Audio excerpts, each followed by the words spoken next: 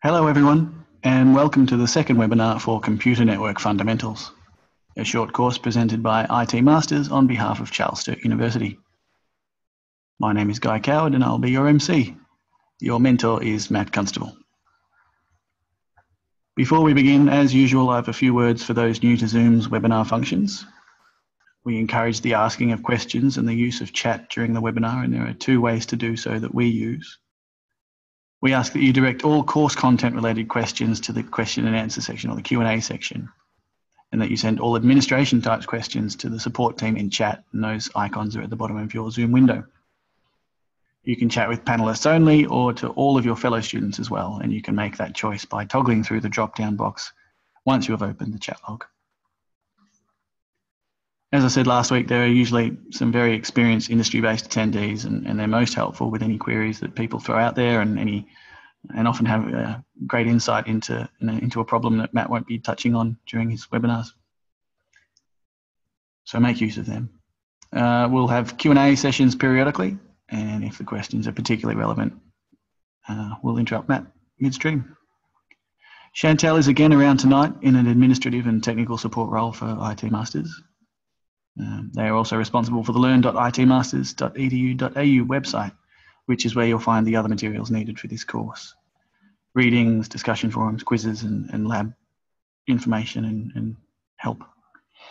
If you have any questions tonight or later on, please feel free to contact us using the details on that page, or you can put something in the discussion forum. That's enough out of me for tonight. Here is Matt. Thank you, Guy, as ever, for your wonderful introduction. Welcome back, everyone, after last week's long session. Tonight will be quite a bit shorter. I'm sure you'll be pleased to hear. And we'll be talking about infrastructure topics. So basically looking at, these are some of the key details that you will learn through the different resources that you have at your disposal for this week. And specifically this evening, we're going to be talking about some WAN essential topics, so some essential theories and ideas that you need to understand to really get a good grip on what a wide area network is, which we touched on briefly last week in terms of the basic explanation for what a wide area network is, and we'll look at that more. We're going to talk a little bit about virtualization principles, more specifically how they relate to the network component of virtualization rather than talking about virtual machines and that sort of software. So it's a little bit, it's quite streamlined. It's a little bit different tack to what you'd normally see in discussions about virtualization. And then lastly, we'll look at some VPN principles as well. So without further ado, let's hop into the WAN essentials. So as we spoke about last week, a WAN or a wide area network is really a network that is going to traverse some considerable distance, and it connects local area networks together. So if you're a particular company that may have 3 or 4 offices and a head office, they could be dispersed anywhere across your state or country, and there needs to be usually there's some way of interconnecting or some requirement to interconnect those particular local area networks, and to do that we use this WAN, wide area network technologies. The actual methods that we use to transmit information are varied, and we'll look at some of those as we go along this evening. And it really depends on your business needs which one of those wide area network technologies you are going to use, because there's a wide variety in how they can be connected together, how your sites can be connected together, and the performance that you get over your WAN will be all dependent on how much money you have to spend on the particular technology. In terms of if we compare WAN and LAN to each other, they have a number of common properties, one of which is that they are there to share resources between clients and hosts. And that will become evident when we look at the topologies as well. So you'll see that there's some similarity between the WAN topologies and the LAN topologies as well. It's just that the underlying technology used to build them is different. They use layer 3 and higher protocols, as we spoke about last week in the OSI model. So they use the same IP addressing schemes and the same routing protocols that you would use inside a LAN. There are some difference at layer 1 and layer 2, but layer 3 is pretty much the same across LAN and WAN. And they use some packet switch digitized data. So in other words, we basically switch at that layer 2 level of the OSI model. So like a LAN switch, switches at layer 2 based on MAC address, there are similar addressing mechanisms at layer 2 for WAN as well. So there's still a packet switch technology. If we look at the differences, the main differences really are the layer 1 and 2 access methods. So how the information gets transmitted across a WAN and how it's encoded across a WAN is very different to a LAN. The topologies are a little different in terms of the implementation, but the overall idea is pretty much the same. And the media, and by that we mean the type of cabling that's used between sites, is different, simply because, you know, if you had say a twisted pair cable, it is not going to go over the same geographical distances as what a fiber optic cable or a microwave link, for example, will use, and we'll have a look at that shortly. So LAN stands for local area network. So we had a look at that last week. So local area network wiring is generally privately owned. So it's generally something that you would get installed within your service location or enterprise location. And it's something that you would generally maintain yourself or be responsible. You may outsource it, get contractors in to maintain it, but you would be responsible for the actual cabling itself. Whereas in the WAN, the wiring and the underlying carriage architecture is generally provided through a network service provider, or in Australia we usually call them internet service providers, so an ISP. Some examples of those, there's some American ones, AT&T, Verizon and Sprint.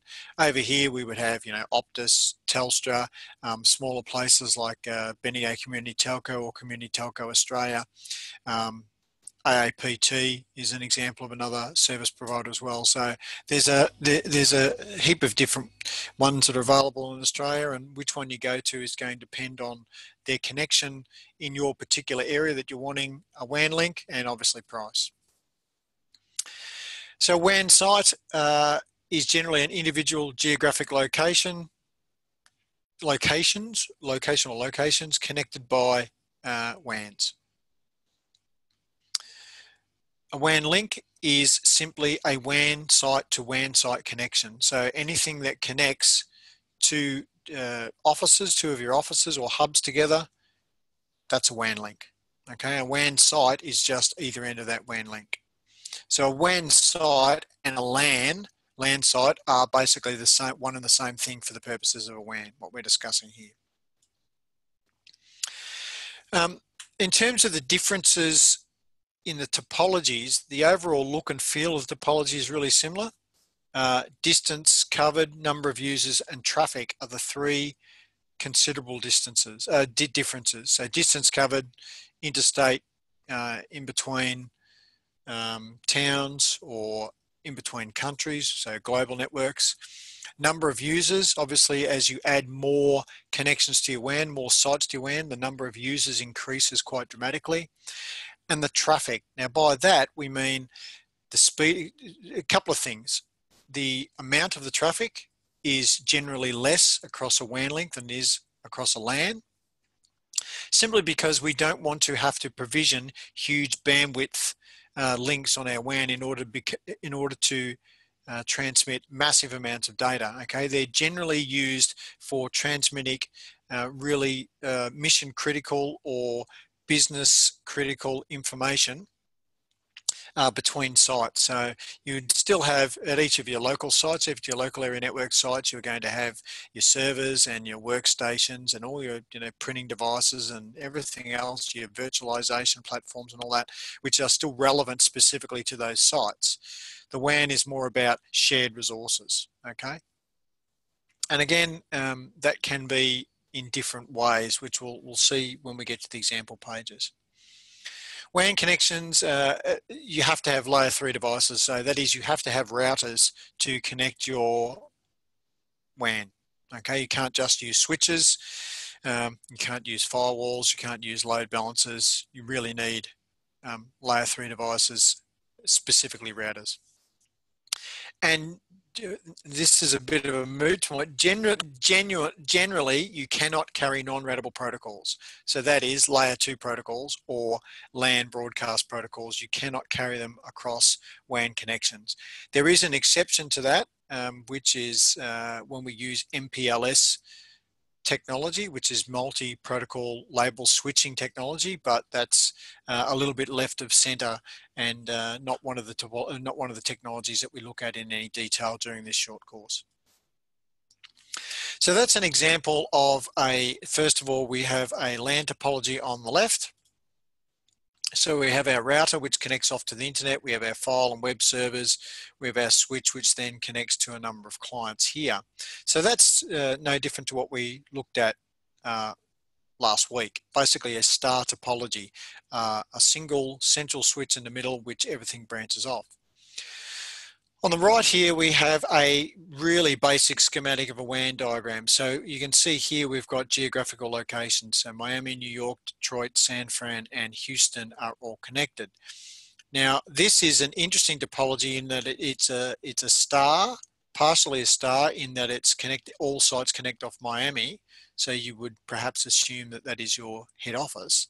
But there's also these interconnecting links between San Fran, Detroit, and New York, to use as redundant links. So in that case, it's really a partial mesh topology, which we will explain. I'll explain in more detail as we get to that section very shortly. But as with a LAN, there can be a combination of different topologies forming your WAN. So first topology is a bus topology, and this is just simply where, so it's no different to a bus topology in the LAN world, where it's simply a topology where each site will connect in a serial formation to other sites. Okay, each site will generally only connect to 2 sites maximum, because any more than that and it becomes a star or a different topology. The network site is dependent on every other site to transmit and receive traffic. So every site has to transmit and receive traffic in order to be able to communicate with each other, which in other topologies is not necessarily the case. Different locations are connected to another through point-to-point links, and I'll explain that more when we get to the next page. It's best used for organizations requiring very small WANs or dedicated circuits, so relatively few sites. Doesn't matter, the geographical distance doesn't matter. Can be very far away or can be very close. But a small WAN, so few sites, few amount of users, few bandwidth requirements, and usually is used using dedicated circuits. So circuits, in other words, WAN connections that are nailed up constantly. They're always on, always available. The drawback with the bus topology is it's not particularly scalable. And if we have a look at the diagram, we can sort of get a little bit of an inkling as to why. So in this diagram here, we have our 4 sites which are connected serially to each other. Okay, so as we said, each site is only connected to 2 other sites. And each site must transmit through the other sites in order to be able to communicate to all other sites. So here, for example, Columbus, if it wants to communicate to the Madison office, it has to go through Watertown and the other Madison office in order to get to this South Oak Street office here. Similarly, if Main Street wants to talk to Columbus, it has to transmit through Watertown. And as you can see, that all traffic must pass at some stage through all other sites. If you were to think that we were to add another site here and then another site on and another site on, you can see very quickly it becomes, that's why it's not scalable. By the time you add 10, 15, 20 LAN connections in this bus topology, it can take an extraordinary long period of time for traffic to go from one end, so one extreme, so say here at South Oak Street, to Columbus if there is 20 or 30 sites in between them. Okay, every link that it has to transit adds extra delay in that link, extra time, and you get to a point where it becomes unworkable. The performance is simply not enough. So it's really only useful, as we said before, to few sites or with dedicated circuits. So the next one is the ring, and this is not that dissimilar really to the bus, but there's just an extra link which we'll see, which joins the 2 end sites or sites at the extreme ends of the bus together to form that ring. So again, in this case, each site is connected to only 2 other sites. It forms a ring pattern, which we have a look at in the next slide. It connects all locations together. There is not necessarily the requirement for traffic to transit across all sites in order to get from one end to the other, okay, because it has 2 ways. It can go left or right in the ring if we look at that. It does rely on redundant rings, so because there's a ring topology there, if there is a site failure, data can be rerouted the other way. Expansion is quite difficult and expensive, and its best use is really connecting a maximum of 5 sites. Again, for a similar reason in that the bigger the ring is, the longer traffic takes to propagate. And with the expectations now of speed and bandwidth in the contemporary world, ring topologies generally don't cut it. Where you most commonly see rings employed now is in a metropolitan area network fibre backbone, so a really high speed fibre optic network in the centre of a city, and then customers, and generally owned by a service provider, and then customers will interconnect into that high speed fibre ring in order to get backwards and forwards between their own sites at different locations around the city. So that's an example of the ring there. So as we see, it's very similar to the bus. So you've still got the 4 sites interconnected with the existing links that they had in the previous slide. But here we've got this extra T1 link between Columbus and Oak Street, Madison, which now completes that WAN topology as a ring. Now, in this case, assuming you've got your traffic engineering up to speed and you're clever with the way you use your routing protocols, if Columbus here was going to transmit data to the South Oak Street site at Madison, it would go this way rather than go this way, the longer route this way. The main street site at Madison could go either way to get to Columbus because it's really the same distance in terms of hop counts. But when we get to routing protocols, we'll talk about the different types of metrics that routing protocols use, and you'll indeed learn from that that there actually is, in this particular case, a faster way for the traffic to go. And so it'll choose one branch of the ring over another in order to get to a site more quickly.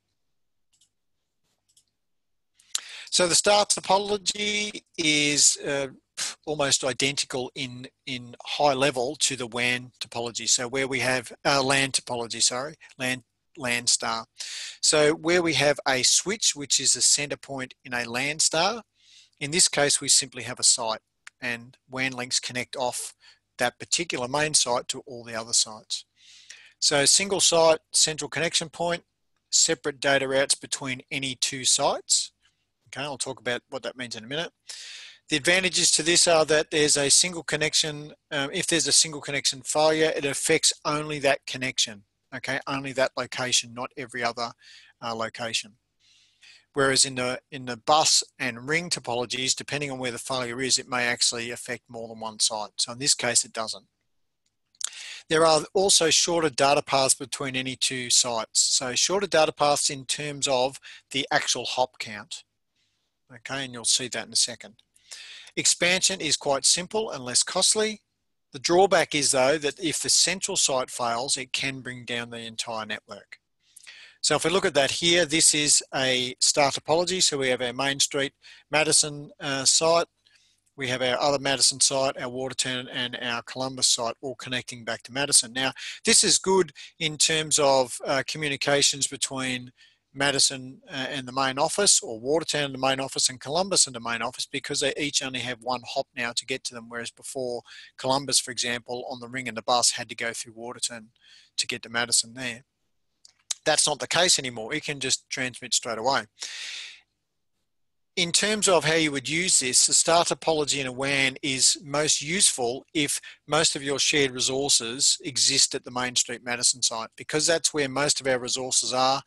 Then that's where we would funnel our WAN links in to make that the head office, so that everyone gets equal access to those shared resources, rather than having to either flow through other sites via a ring or a bus to get to that particular site.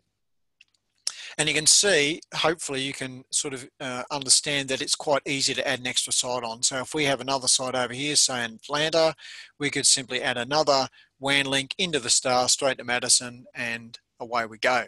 So it's not as difficult as it is in the ring topology, where you have to actually somewhere at some point break the ring to insert a new site, so reroute that ring, which sounds simple when you draw it on a bit of paper, but when you're actually trying to engineer that physically and build cabling and infrastructure to do that, it can be quite complex. Similarly with the bus too, depending on where you insert a site, it can be quite difficult and expensive to do. Whereas in a star topology, really, really simple. We merely provision another WAN service here at Madison and then at the new site, say in Atlanta, and connect them together and you're good to go. The next one is the mesh topology, and this incorporates basically lots of direct connections between all your sites. And in this case, data will travel directly from the origin site to the destination site. It doesn't have to flow through any other site in order to get there. If I just go back for a second, the other thing with the star topology is if Columbus needs to talk to Watertown now, it's got to go back through the Madison head office in order to get to Watertown. Whereas in the mesh topology, it doesn't have to do that. It can transmit directly to Watertown. So routers are really, in this case, more responsible for redirecting the data easily and quickly, because every router at every site has a link to every other site in the WAN. A little bit more complex in terms of local site connectivity, and in terms of routing, but better user experience. Because there are so many links involved, it is the most fault-tolerant WAN type.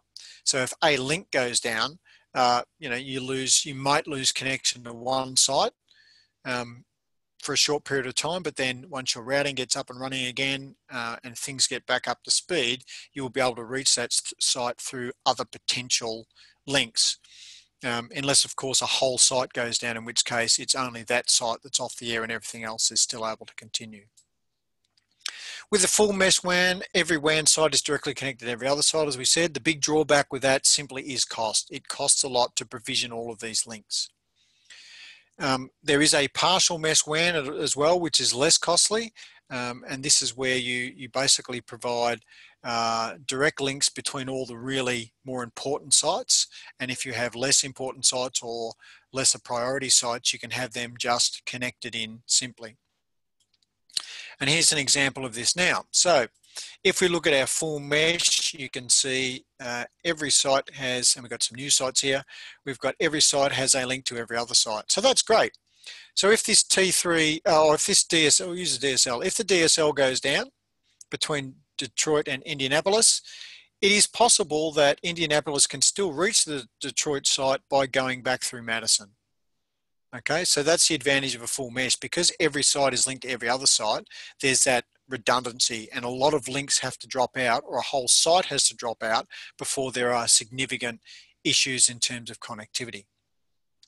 But as we said, that is really, really expensive and complex. So complex to manage, complex to implement, and complex if you need to make any changes.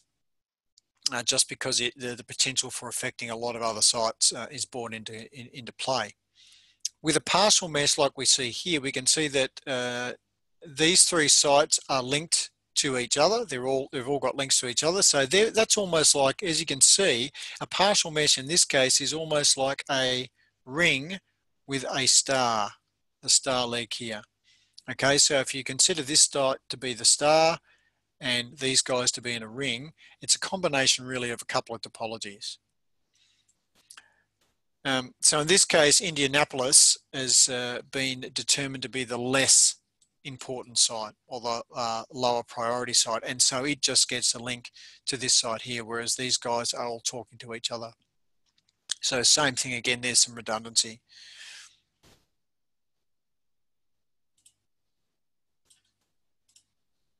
Okay, tiered topology is basically where we have sites connected in, basically we use multiple topologies to connect all sites together. And this is often done in terms of for cost and flexibility in your growth. And we'll see, probably the best way to explain it is just skip to the diagram here. So we've got our three main sites, if you like, so our bigger sites, Madison, Detroit, New York.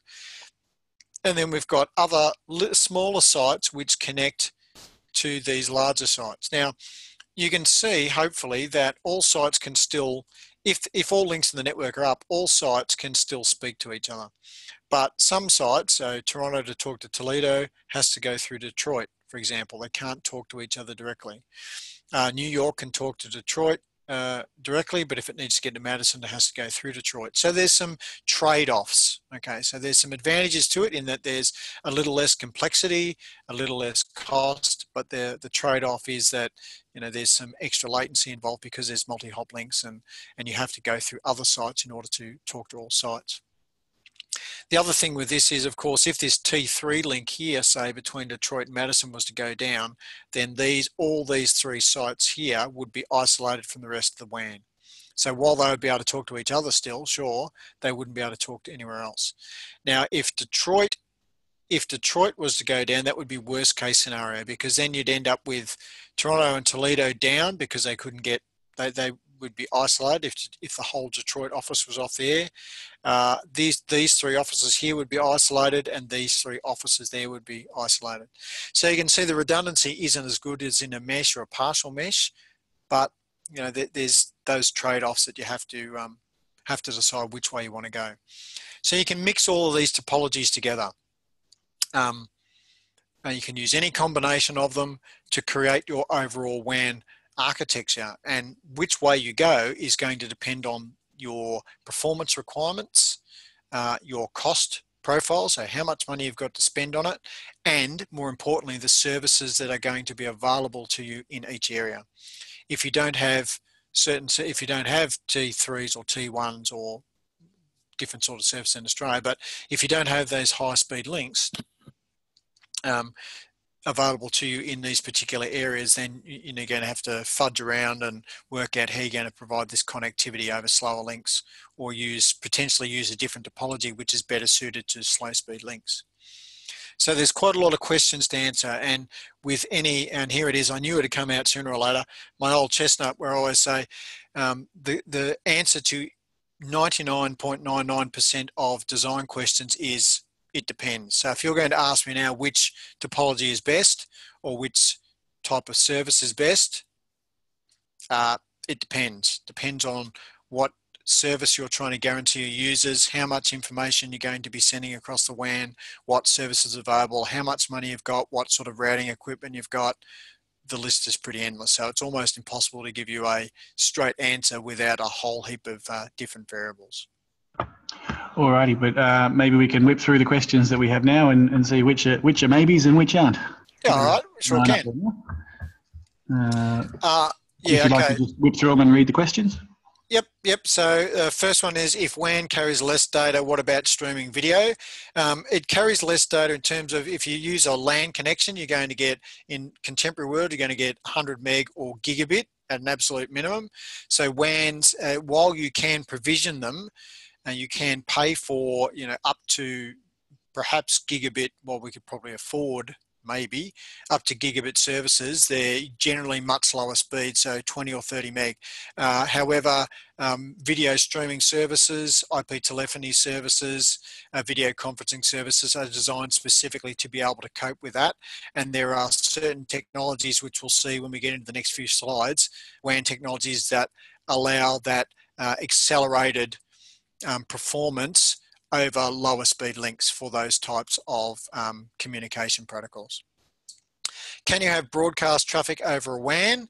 There are routers. Routers are required to route across a WAN, so no, broadcast traffic will not propagate in general across a WAN. There is an exception to that, which is related to MPLS, but again, we don't cover that too much in this particular short course. So in general, no broadcasting over WANs.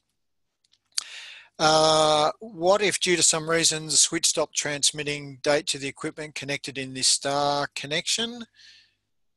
I'm not quite sure what that one's getting at. Oh, so transmitting data to the equipment connecting star connection, I think that's meant to be. If that's the case, you'll have issues. Topology won't get around any sort of switch failure. So if you've got a mesh topology, can potentially get around some sorts of switch failures, but not all. So if you have equipment failure, you're generally in a little bit of world of hurt, regardless of the type of topology you've got. Where would the wireless part be in that topology, on router or switch? That's a depends question.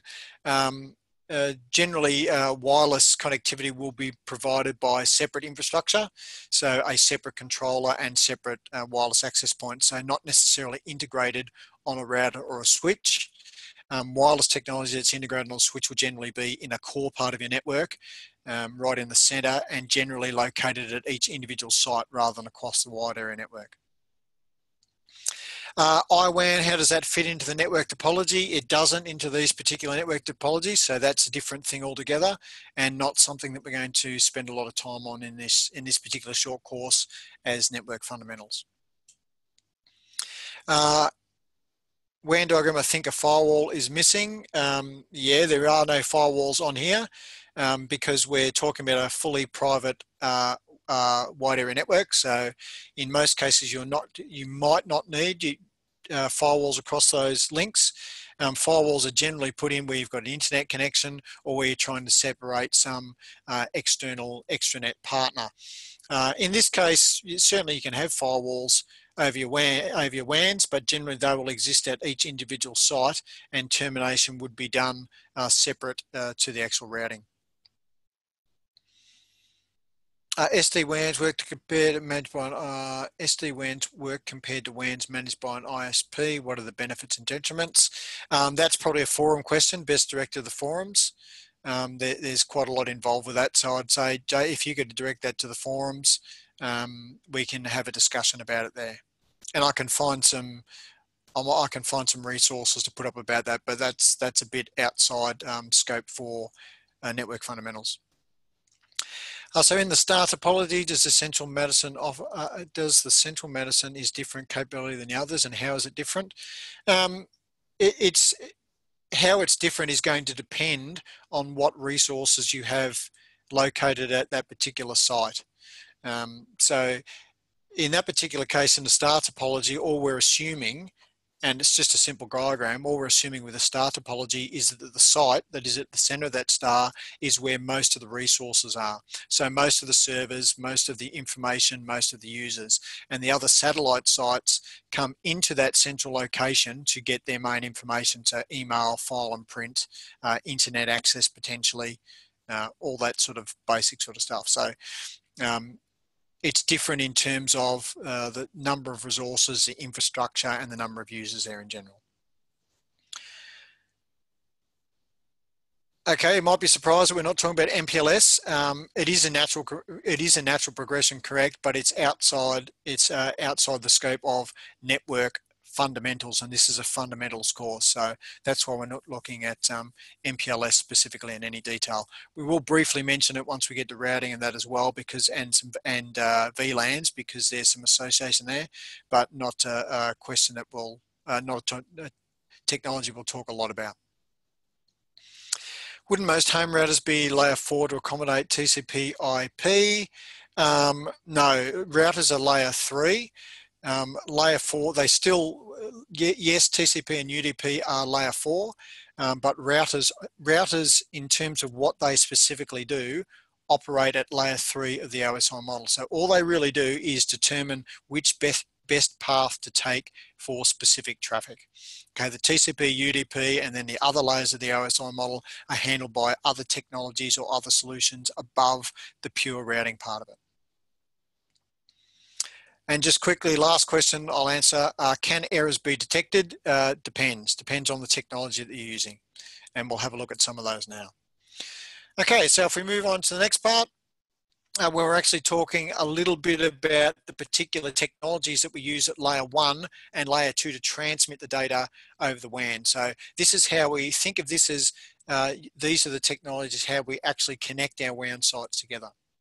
So the first 3 that we're going to briefly look at are PSTN, so standard telephone lines, X25, which is an older legacy type technology, and frame relay, which you will see some of that still around. Some of you will still see some of that around, was a very popular WAN technology over the last 20 or 30 years.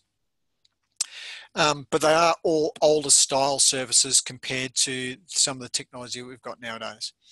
So it's PSTN, public switch telephone network, so just your plain old telephone. Okay, so generally dial-up connections, or of course DSL will also run over PSTN services, but that is a different layer 2. So same layer 1, it's got the same cabling, but different layer 2. So it's a different technology again, and we'll look at that in a minute. X25 was a ITU standard. It was analog, it was packet switching, it was designed for very long distances, so intercontinental or global distances. The original standard for X25 came out in the 70s and was, the idea was mainly to communicate between mainframe computers at a centralized location and remote heads, if you like. 64K of throughput was generally what it started out at. So you can see really, really low speed certainly wouldn't be useful in today's contemporary world. It was updated in 1992 to get to 2 meg of throughput. Okay, so again, probably still a little bit low speed in terms of today for a WAN link, but depending on the size of your satellite site, but useful at that particular time. 1992, I mean, it's a long time ago now, 26 years ago. 2 meg was a lot of capacity back then, not so much now. And that was upgraded to account for this client-server technology being used over wide area networks that was starting to become more prevalent at the time. We have frame relay, which is basically updated X25, so it's not analog anymore, it's digital, so it now uses digital switching. It's a packet switch technology, and we'll see a little bit of what that's about in the next few slides. And the protocols associated with frame relay operate at that data link layer, so layer 2. It supports multiple network and transport layer protocols as well. So it'll not only support IP, but it'll also support IPX and AppleTalk. It would also support those in the old days, obviously not so much of that now. It'll also support IPv6. And then depending on which network layer protocol you'll also have transport layer protocol differences as well. Both X25 and frame relay provide error checking. So in frame relay, there's no reliable data delivery guarantee, but there is a form of error checking. And in X25, the errors are fixed or they're retransmitted. Okay, so at that lower speed, it's not such a hit to performance, whereas at higher speed links, having to do those retransmissions can be a bit of a hit. So in terms of throughput, X25 scales from, X25 64K up to 45 meg eventually with more modern standards. Frame relay is really a customer choice. So that customer choice is going to come down to how much you're willing to pay your service provider to provide you with the type of service guarantee that you're going to provide. Both X25 and frame relay use virtual circuits. That is, the node connections with, they connect nodes with disparate physical links. So in other words, it doesn't matter what the physical connection type is at each end, they can connect to each other. And each site will appear logically connected directly to each other. So you won't see, what that means is you basically won't see what's inside that provider cloud. And I'll explain that more when we get to the next slide. The advantage of this is that it's good, efficient use of bandwidth because we haven't got these extra physical, extra logical hops. Both X25 and frame relay are configurable as two different types of circuit types. So there's switched virtual circuits where basically the connection is established and built in order for a transmission to occur. And then when the transmission is finished, so when you finish sending your packets, the virtual circuit is then terminated. So it doesn't stay up all the time. Okay, the actual physical connection's always there, but the circuit only comes up on an on-demand type basis. With a permanent virtual circuit, it's nailed up. it's up all the time. It's built, it's engineered that way, so it stays up all the time, and that circuit is always used. So if we look at a diagram of these types of technologies, so frame relay and X25 on this network, on this diagram, are basically interchangeable. So you could have either technology in this cloud. Inside that cloud, there's a whole bucket load of service provider devices, so switches and routers, that build this that the network is engineered and built on. However, these guys here, the different sites, don't see, or the different businesses that connect to that network don't see that provider cloud. All they see is each other directly connected to each other. Okay, so it hides a lot of that complexity inside the network provider cloud. Again, all the same topologies are available if you wanted to. They're typically not used nowadays. Most topologies are either mesh, if you're talking about MPLS, or star, if you're talking about frame relay mainly. But all the topologies are on the table. Okay, I'll just answer a couple of questions here, just because I saw them pop up and I think they're important. There was one that said earlier, there was a comment that said earlier about these being old technologies. Yeah, they are. I pointed that out at the start, that this is this is intro, just looking at where we've come from and now sort of where we're heading off. But we're certainly not going to look at all the available WAN technologies, because there's a lot of them. And we've only got a short period of time to cover these types of topologies, types of technologies, so we're not going to look at them all. Okay, so DSL, next one, operates over the PSTN, so that layer 1 is still the same. There's still physical cables, public switch telephone network cables, but the next layer up, layer 2, is then different. It requires repeaters for long distances. So what that basically means is, over distance, as the signal from DSL propagates across a cable, eventually gets to a certain distance and it degrades, okay, for a number of technical reasons that we're outside the scope of basic fundamental networking. But these signals basically degrade over distance. And so we need to repeat and regenerate that signal in order for it to cover long distances. The state best suited for WAN local loop. What that basically means is it's best suited for small sites or sites to connect into a larger WAN. Okay, it's not necessarily suitable for a WAN transmission from end to end, but it's suitable for connecting sites to the WAN cloud. What happens inside the WAN cloud is not going to be DSL, that's going to be using other technologies, but DSL is a useful technology to connect locally from your site into the WAN. We know that DSL supports multiple data and voice channels over a single line, so we can have data and voice over the same physical line. And the DSL itself is at a higher frequency, and it's inaudible to humans. Okay, so that's why we can use that. We need different little bits and pieces, so our splitters, in order to separate those signals, so we don't get that crackling noise in the background, but they can be use the same physical infrastructure. And it uses some advanced data modulation techniques, so that is how it gets data onto the actual line. There's some significant complexities in that. The actual signal alters the data signal, so the data you're trying to transmit will change the carrier signal properties. And the two key terms to do with this is the amplitude or phase. So in other words, if you think about a sine wave, the amplitude is how high it gets, the phase is how long it gets. But again, that's probably a little bit too much for basic networking. There are a number of different types of DSL. So you'll often see it written as XDSL because there are a number of different types. So there's ADSL, a thing called G-Lite, HDSL, SDSL, VDSL, SHDSL, which all stand for something slightly different. So we've got asymmetric is the one most of you will know. So that's a consumer grade one. So asymmetric simply means that it'll download, in our context, it transmits faster one way than the other. So in our case, it will download quicker than it will upload. SDSL is symmetrical, so it does both directions at the same speed, high speed, very high speed. So there's a number of different variants, and we'll have a look at the differences in the next summary slide, which is the next slide. So the two main categories that I said are asymmetrical and symmetrical.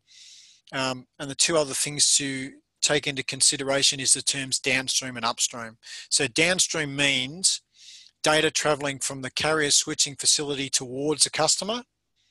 Okay, so going to the customer. So from the WAN cloud out to the customer, that's downstream, whereas upstream is going from the customer back into the WAN cloud. So if you're thinking, sitting at home on your DSL connection now listening to this, downstream is the download that you're taking, upstream is the upload as you're requesting information from the internet in this case.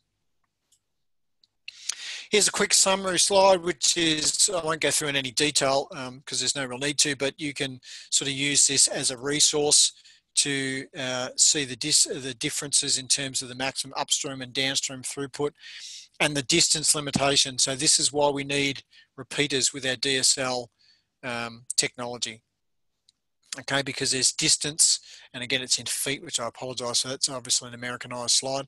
So there's distances in feet, and you'll notice, hopefully you'll notice that with some of them, in general, if we take SHDSL out of the equation, if we look at as the speed increases, particularly here, so megabit the downstream speed, you can see this is quite high speed, the distance limitation, so the limitation increases, so the distance it's able to transmit across gets shorter and shorter and shorter, and that's true for most WAN technologies. The faster speed, the higher requirement there is for so lower latency, lower noise, and that generally means that the cabling needs to get shorter and shorter and shorter, and there needs to be some methodology for repeating or regenerating that signal as it goes between different systems or different hops. We then have our broadband cable, so our cable networks. This has been around for quite a while as well, and very big in, has been really big in the States in the past, particularly and in Europe. Give you a really high speed downstream and relatively high speed upstream, really, when you consider what we get here in Australia with DSL home services, not talking about NBN at this stage, which it's a bit of a moot point whether that's an improvement or not. Depends on where you live, really. In terms of real transmission, 10 meg downstream, 2 meg upstream is pretty typical. The transmission is limited in that it's throttled, so it's restricted by in the cloud, and there's shared physical connections. And what that basically means is it's more or less, and similar to DSL, it's a contention-based service. So the more people you have accessing it, the slower it will be. It's there's shared bandwidth, shared infrastructure. So the more people you've got on, the faster the more they're trying to drive the system, the slower it's going to be. Best uses for web surfing or just basic data download, but often just used for satellite sites or home offices. So that's just an example of a cable modem there. Nothing particularly interesting about it. It looks not much different from a DSL modem or any other sort of home brand or Soho brand modem that you might have. And it's basically responsible for bringing the signals in and doing that conversion between the LAN side of the network and obviously the cable broadband side. So the next one is ATM, so asynchronous transfer mode. So this is one of the more common ones even now still, quite fast, but there's there's some differences about ATM, and this is one of those technologies that was brought about in some ways, in some part, because of that requirement for streaming video and streaming voice. So again, it's a layer two, going the wrong way. It's a layer 2 communications method. It's a synchronous communications method. Nodes don't have to conform to predetermined schemes. Each character is transmitted surrounded by start and stop bits. So there's a little bit of detail, which probably don't need to go into much more detail than that. A big part of ATM is how it specifies how layer 2 actually frames information as it goes out a link. One of the interesting things about ATM is that it has a fixed packet size. So the packet, or a cell as it's called in ATM, is only 48 data bytes long. So it's only 48 bytes long. Now compare that to an Ethernet frame, which is 1,514, and some other WAN technologies, which such as frame relay and some of the older ones, which can take up to 1,500 bytes if engineered correctly. ATM's 48 bytes, so it's quite small. So 48 bytes of data plus a 5-byte header, so 53 bytes in all. So very small, but it has the advantage that the disadvantage is that the smaller packet size requires more overhead, because for every 48 bytes you're sending, you need 5 bytes of overhead. And you're not going to get that with larger packets. So an Ethernet frame, for example, you have 1,500 bytes of data payload, 14 bytes of extra stuff around it which manages it. So that overhead is quite small compared to ATM. The thing about it is cell efficiency compensates for that loss. So the ability for them to be transmitted incredibly quickly offsets that loss of the extra overhead. ATM is similar in some ways to frame relay in that it relies on these virtual circuits. It is considered a packet switching technology. In other words, it will switch packet by packet through the circuits that are built.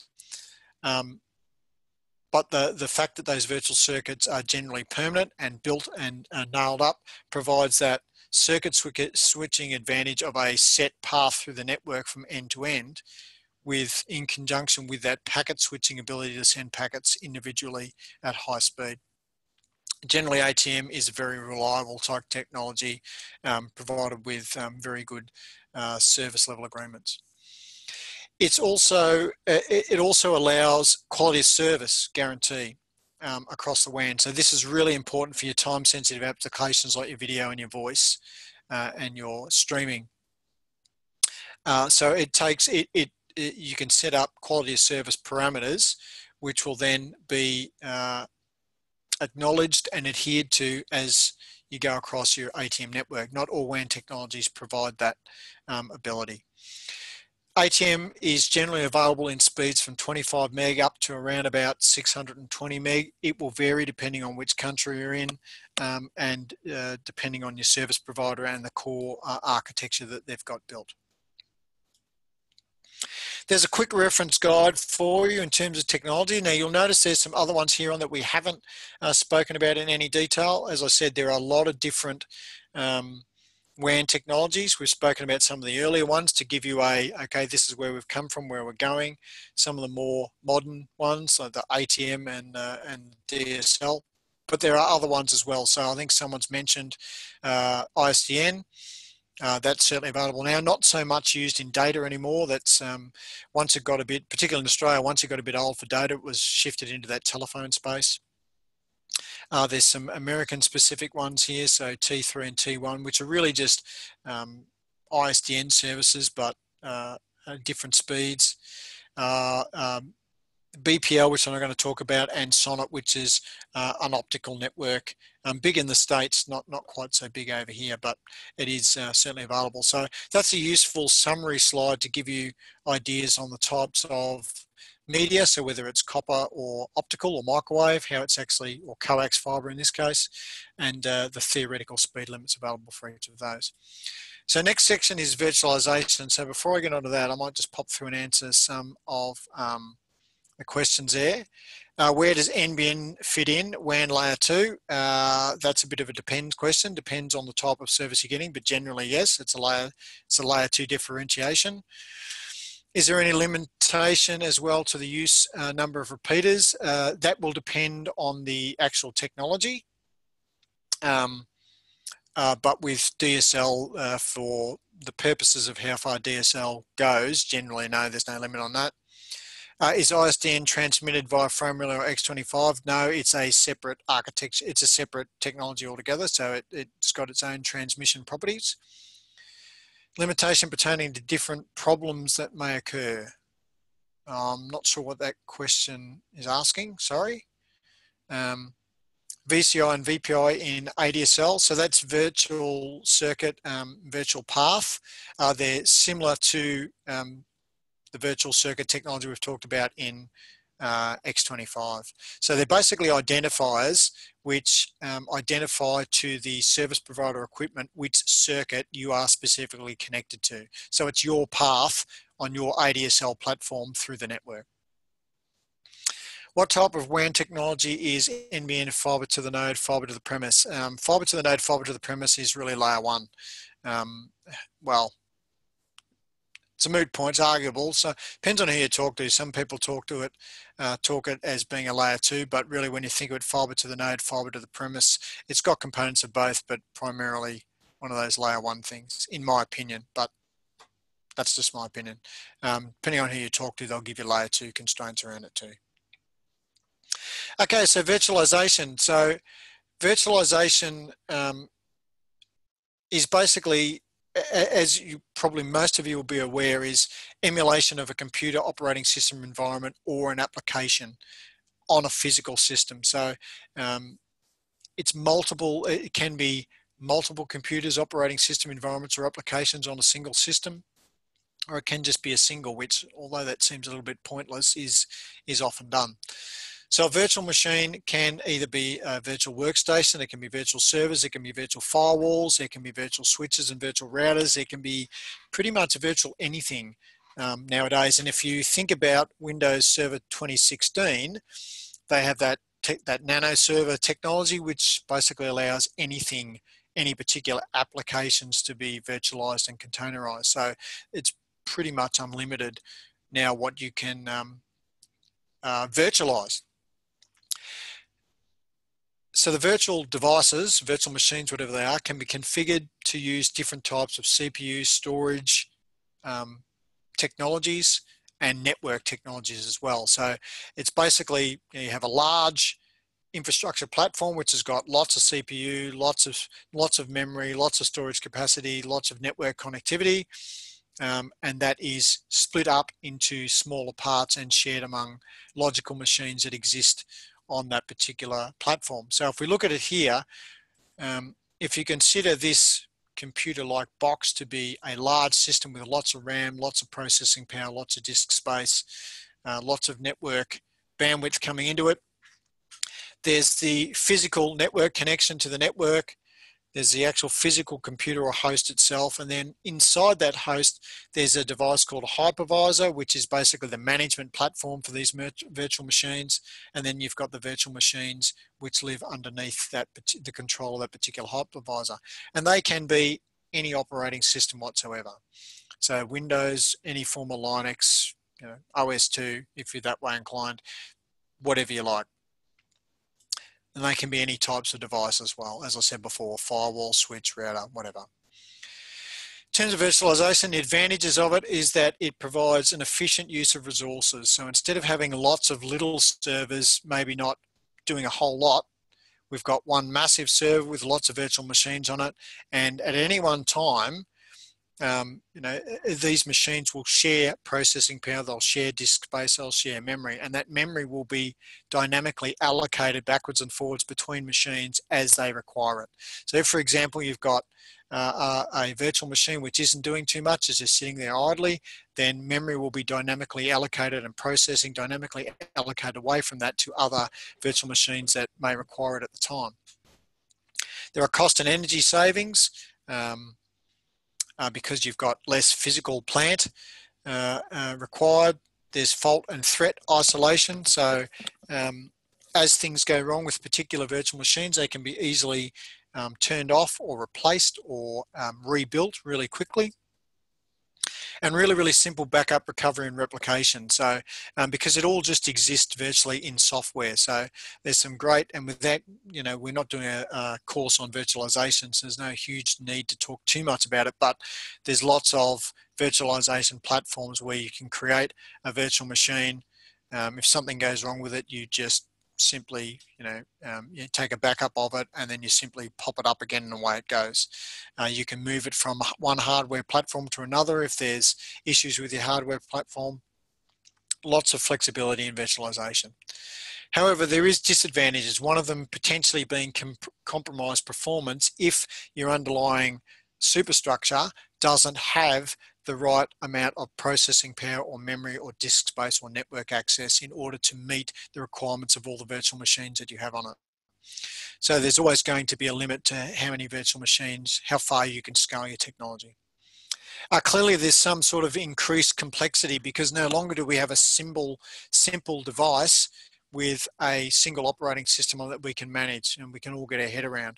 All of a sudden now we have a large piece of kit which has got lots of operating system, lots of machines running on it, and there's a lot of complexity that goes into that. There's not necessarily, I would beg to differ a little bit with this point in that saying there's not necessarily increased licensing costs, but there are different licensing costs and potentially more depending on how many machines are going to pop out.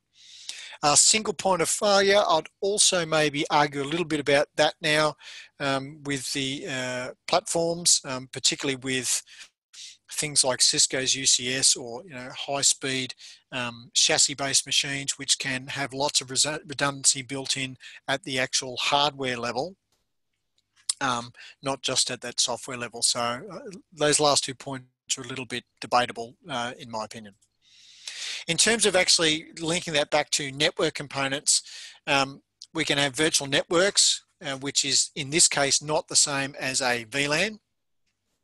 And which can be created to consist completely of virtual machines on a physical server. Okay, so if you think of a virtual network as just being that virtual platform, network platform that connects the virtual machines on a physical server. Okay, so it lives inside memory on that server and connects all of those servers together. So if they need to talk to each other, they don't then go outside that physical server, they stay within that physical server.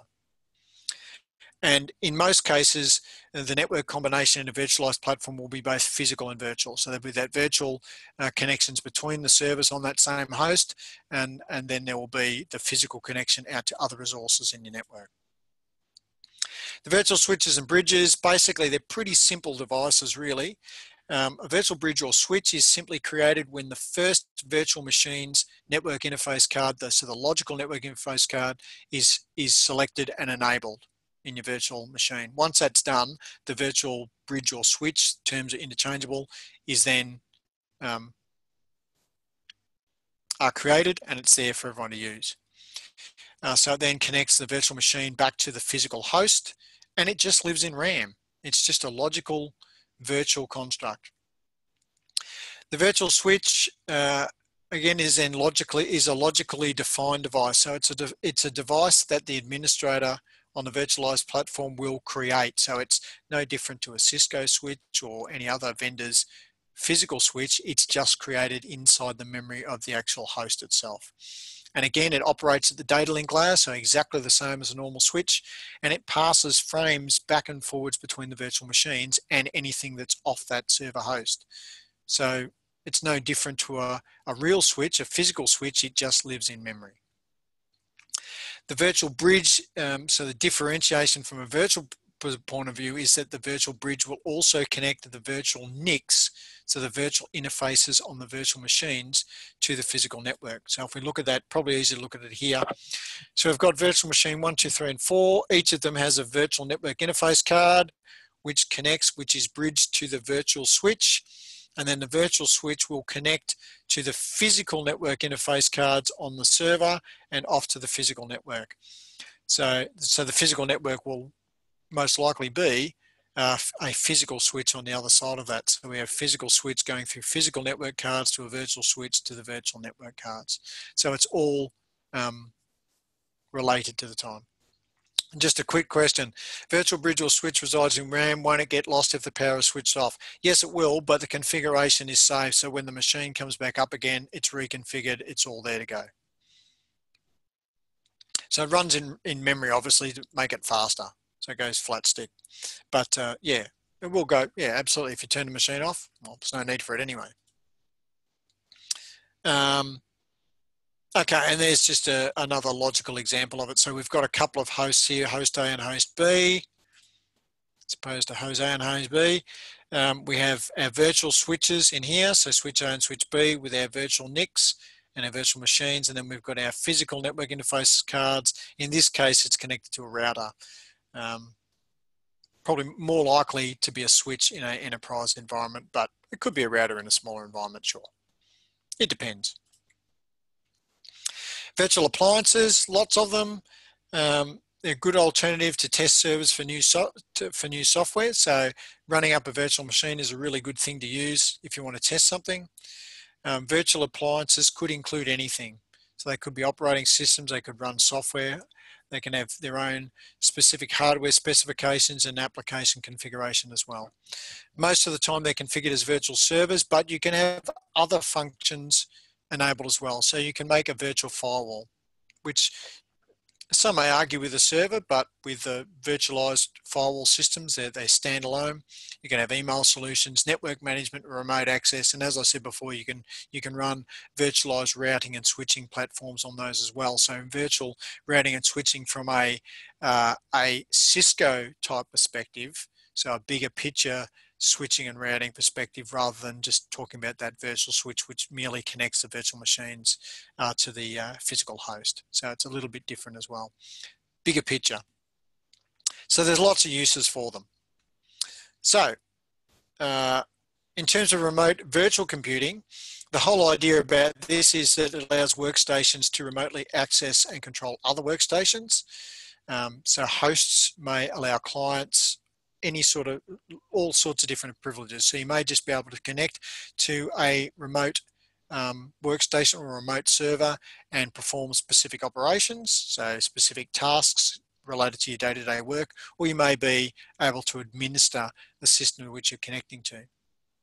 The whole idea is that you basically use a really low-powered device or a specific remote device that will just connect to that remote server, and you download or basically get the operating system and everything for that your device that you're connecting from is all run on that virtual platform. So you connect to it remotely, so you end up with this little really El Cheapo device that you can put on users' desktops, and they connect to a high-powered remote server which provides them with all that remote connectivity and remote application service. And the keystrokes and mouse clicks are simply sent across the network to that powerful host, and then that interprets them and sends back that feedback based on what you're trying to do on your keyboard and mouse. So again, that thin client. Okay, so thin client simply means that it's a client that doesn't really have an operating system, it just connects remotely, whereas a thick client is something like a desktop or a laptop that has its own operating system and just connects to get resources off that remote system. And that's just a quick example. So mapping up remote access software, something like RDP, so Remote Desktop Protocol, which many of you will have used through Windows, which lives at the application layer of the OSI model, and it simply flows down the stack. In this case, we're using an Ethernet connection to log into a remote server, and away we go. So that's just an example of what it looks like from a OSI model perspective. Some of the advantages of this remote VC is that it's nice and simple to configure, and it runs over any connection type. So it can be a WAN connection, it can be a LAN connection, any sort of technology will run virtual computing. Now, obviously, depending on what performance requirements you have, there may be certain platforms or certain technologies that are better than others, but it will run over any connection type. And of course, a single host or single powerful computer, the backend server, will accept simultaneous connections from multiple clients. So it's no point if it could only do a one-to-one relationship. It's obviously a one-to-many relationship. And some of the more popular programs that are used for this particular purpose, so it's Microsoft Remote Desktop, so it's RDP, VNC, Virtual Network Computing, which is a really common one, particularly for management, and Independent Computing Architecture, or ICA. So just quickly, Remote Desktop comes with Windows client server operating systems. VNC is an open source piece of software that you can pull down and install on your systems to be able to use. There's also a thing called Tight VNC, which also uses encryption. So it's a protected communication stream. And then we've got ICA, which can virtually work with any operating system or application, and really, really easy to use, but it's a Citrix specific architecture in that case. But just examples of remote desktop programs. And just have a look at There's a couple of questions. Okay, I'll answer them now. So if malware affected a virtual machine, will that spread through to other VMs as well as a physical server? Generally won't spread to the physical server. That's a separate abstraction. So it's a layer away. So it's very unlikely to spread to the physical server. It is possible that it may spread to the other virtual machines. That's going to depend on the security solution that you have deployed. So my advice is obviously to have a security solution, so a malware and antivirus platform, clearly.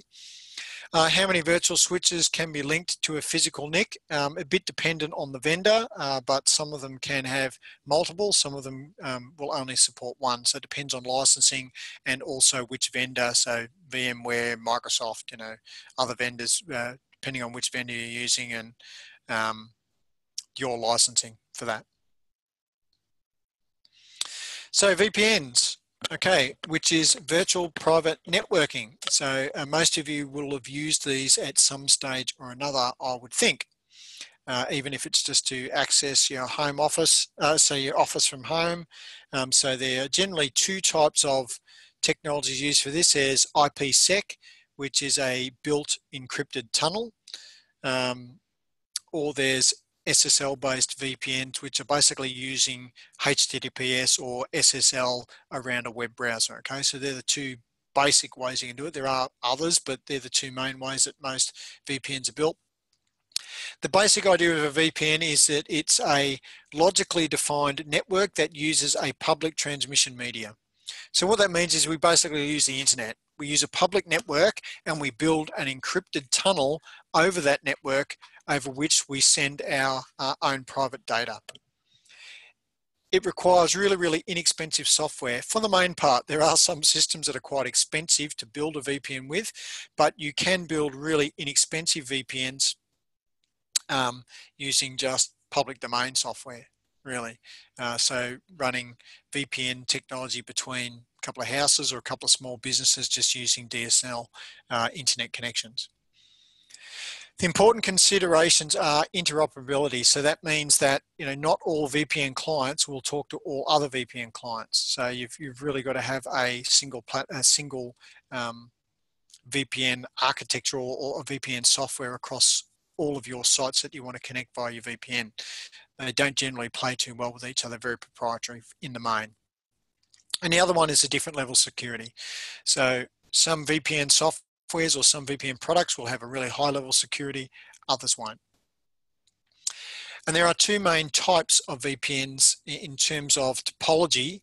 There's a site-to-site VPN and there's a client-to-site VPN, or a remote access VPN. That's also another term for client-to-site. So site-to-site is basically a VPN that is built as a WAN and used as a WAN between building sites. Whereas a remote access or client-site VPN is one where, say, a road warrior might be, or an insurance salesman might be taking their laptop to a hotel and then dialing in over a VPN connection to the public network. So see here, site-to-site VPN, you've got the internet here in the center. So I'll just turn that laser pointer on. Internet here in the center over which all these VPN circuits are built. And that creates a WAN of a sort, an encrypted WAN. But it uses internet connections. So the advantage of that is generally internet connections are much cheaper than a private WAN connection that's built using ATM or frame relay or some other such technology. Remote access VPN or client to site, here's an example of here. So we could have a small remote office. I'll just turn it on again. So we have a small remote office using a DSL connection. We have mobile phones or mobile devices. We have a small office here, or we have a home office that are connecting to each other using virtual circuits over a public infrastructure. Okay, so the internet in the vast majority of cases. You can also run VPN technology over a private WAN as well in order to build a secure connection over that private WAN. So to keep your traffic in your department potentially separate from every other department, as an example. So then there's the enterprise-wide VPN can include elements of remote access and site-to-site, so you can have both existing at the same time. You don't have to, there's not one or the other, you can have both. And which VPN technology you'll use will be tailored to the customer's distance, the requirements of the users, so what sort of applications they're going to use and how much bandwidth they'll have at their disposal. So say for instance, if we've got an insurance salesman and all he needs is access to an intranet site at his home base, then an SSL VPN which runs over a web browser might be fine. But if he needs to connect to the head office to use a database server and to do file and print type operations, then an IPsec technology is probably going to be a better use, because the SSL based variety doesn't traditionally have all the full features that a IPsec connection will have. An IPsec based VPN is basically like being in the office itself. You're permanently connected and it's just like you see the resources like you're actually in the office. Whereas an SSL based portal will give you access to a web browser or some other client that's not exactly like what it's like being in the office, and doesn't provide you with that same level of need. And just briefly, a couple of major points of types of tunneling protocols, which I think there's some resources about, and there might be a little task for you to do in this week. Point-to-point tunneling protocol, layer 2 tunneling protocol. LT2P is a little less secure than PPTP, and they're used in specific circumstances. These are both sort of really Microsoft heavy centric type protocols, and in general, you're better off using an IPsec type deployment than you would either one of those. But they're just a couple of examples of tunneling protocols. And with that, I promised we'd be done under the 90 minutes. That's it. So I see we've got some questions that are open there. Yeah. I think Steve's might actually be a follow-up question from Saru's earlier about malware affecting a virtual machine that will spread through to other virtual machines.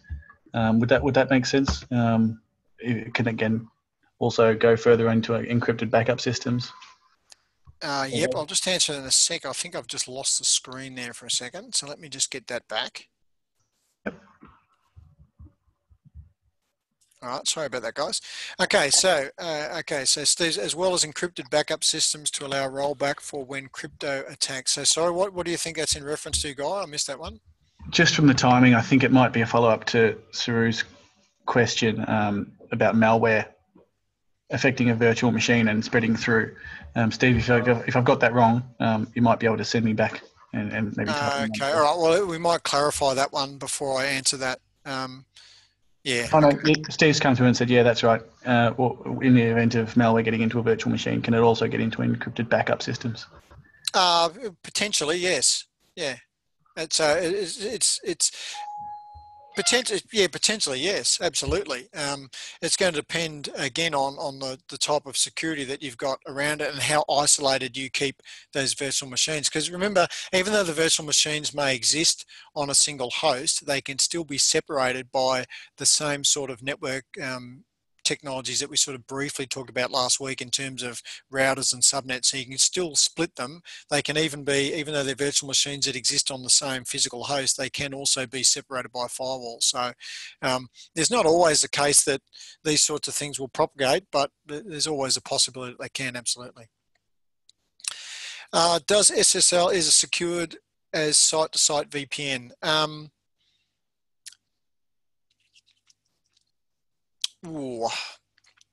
Yes, and there are some well-known security flaws around SSL and around web browsers. So from that point of view, there is a potential that SSL is not quite as secure as, and I think what we're really talking about here is IPsec, because SSL is a site-to-site. Oh, sorry. No, I misinterpreted the question. Sorry. I think what you're saying is SSL is secure site-to-site VPN. I would say no to that, because again, SSL is used for that remote access, that remote access VPN. It's built around a web browser, around that HTTPS protocol, whereas those site-to-site VPNs are nailed up using IPsec technology. If the IPsec technology that you use and encryption algorithms you use are the best that are currently available, then the site-to-site VPN will be, in theory, more secure than the SSL, simply because there are less moving parts, if that makes sense. So is Tor a VPN? Of a sort, yes. I don't know that I want to talk too much about Tor, given its links to the dark web, but yes, it is a VPN of sort. Yep. Is FedGov Icon basically a limited VPN? I'm not really sure. I don't have much information on FedGov Icon to be able to give you a qualified answer on that one. Might be something for the forum there. Yeah, Mike, it might be a good one to ask, because I'm sure there's probably someone out there that will know the answer to that. Yeah, no, I can't give you a qualified answer on that. I'm sorry. Anything I'd say would just be sort of guessing based on the very little I know about it. PPTP less secure than L2TP. That's a debate that has been raging for quite some time, but generally it's often thought that it's actually the other way around. L2TP is less secure than PPTP, but again, it depends on the implementation. So basically the underlying operating system that you're running on and how you set it up. And Williams just added that no icon is more like a private WAN in the chat. Oh, okay. There you go. Thank you. Yeah, Icon provides dark fibre links that are an unmetered and cost-effective telecommunication service to Australian government entities across the ACT. Oh, beautiful. Thank you very much. This is why I like the chat. That, along with all of the zingers that have been in there tonight. It's been a cracker tonight, Matt. Oh, has it? Oh, I haven't. I deliberately don't look at the chat because I find that just distracts me and keeps me off target. So, I promised I'd be under 90 minutes tonight, so I had to make sure that I kept on target. I very much appreciated your Jose 1, Jose 2 as well. Did you? Yeah, I wonder whether anyone would pick that one up. All right, a couple of quick questions, and then other than that, thanks very much for everyone for coming along, and thanks to you, Matt and Chantel as well. I'll let you answer those last questions, Matt, and then sign off. But other than that, hope you're enjoying the forums, and yeah, keep coming. Okay, so Icon, so it's a statement, Icon is dark fiber, not a VPN. So thank you, David. If your company has a VPN and you use your own VPN on top, might that create a DNS leakage? It shouldn't if you're using current VPN technologies, no, because they keep all that sort of thing very, very separate. There are potentials for that to happen. Again, you can misconfigure things and that can occur, yeah, but generally that's protected against now. So, all right, last question for the evening. So thank you very much, everyone, for your attendance. Again, next week, what are we talking about next week, Guy? I haven't got it in front of me, unfortunately. No worries. Oh, bugger me, neither have I. A reminder, if someone's looking it up, someone will chuck it in the chat, no doubt, because they're faster than us. Yeah, probably got it open, yeah. The recording will be up tomorrow, and if you do have any problems, feel free to email in. No one sent it in. Oh, well, stay tuned. Network operations. Thanks very much, Steve. Network operations. Okay. So, yeah, okay. So next week, so we'll be just over the hour, but inside the 90 minutes again. Next week, guaranteed, I promise everyone. So thank you very much, everyone. And thank you to Guy and Chantel again for your expert knowledge and assistance in getting this up and running nice and smoothly. So thanks very much.